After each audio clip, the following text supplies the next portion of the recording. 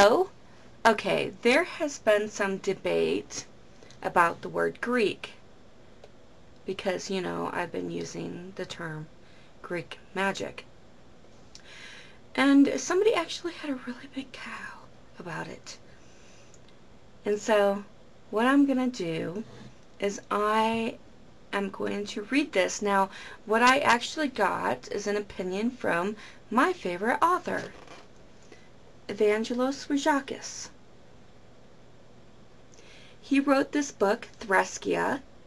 It's a really interesting book, Traditions of the Greek Mysteries. And you can see on here, well, maybe you can't see, but just take my word for it, or you can look it up on the net, I'm sure. But he does say Greek mysteries on here. Okay. So I was just wondering, well, since this person who had a cow about the word Greek, I asked him why he insisted that some people from Greece had a problem with the word. And so I just kind of wanted to find out for myself, because this person was saying, you know, maybe I should call myself Hellenist, but then it's like, well, when you're talking about magic, how would that make sense? So this is what Evangelos Rigakis told me in chat. And yes, I know it's him because I actually call him too, or I have called him in the past. So real quick, I said, I have a question for you, very important. Okay, somebody is telling me not to use the word Greek because Greeks don't like it. What do you think? The person says I should formally call things of that nature Hellenistic, Hellenist, Republic of Hellenism, or whatever. The person also said that after I mentioned your book, though, that the word THRESKIA simply meant Hellenist or something. Of course, the person is not Greek himself. What do you take on it? Okay. He said, wow. Okay, here's the scoop on that. The word Greek in Greece was developed in the early 1800s when Greece became an independent, united country. If I remember correctly, it was the Germans who first coined the word, which I also believe the Italians did too. Oh, I said, oh, he said it was a slave name. So I take it that classical Greek language developed and the word Greece and Greek came afterwards, but do the Greeks see English-speaking people badly when they use the word Greek? How do they refer to themselves? Do they call themselves Hellenists or whatever? And Evangelos Rigakis says, Greeks are a funny people, very arrogant when it comes to their history and such. Some of them, fanatics I would call them, do not like the word for many reasons, which they are all too eager to get into. They insist on being called Hellenes in English. Greek is the English translation of the word Hellenes. The word Hellenes is actually the English translation of the word. And I say, like, do you call yourself Greek for your heritage? I know you're from Canada, but you say you're Greek, blood-wise. Or would you use the term Hellenism? He says, Evangelos Rigakis says, no, I call myself Greek, but that is mainly due to being raised in a Canadian environment. Nitpicking is how I see it. And I say, so what would you say in relation to the ancients who did magic? How do pagans in Greece refer to themselves, I guess?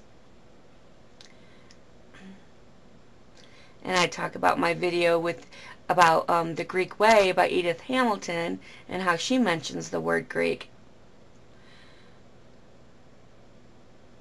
Okay. Evangelos Rigakis says, for example, I have a talk in Pennsylvania on THRESKIA, and I had one of my friends from Greece along with me. After the talk, we had this great discussion as to why I said Thebes instead of Thiva, Thiva. which again is the translation of the word. It all just comes down to translation. In English we say Greek. In Greek we say Hellenes. I go, ah. And then he says, Evangelos Rigakis, magic to the Greeks is still in the light of abracadabra, and I assume that's because of the change of culture. But they are not doing magic when they are calling on the gods, invoking the god of choice. He goes on, so define magic to them, and then state that they are indeed practicing magic, and then stick your tongue out at them.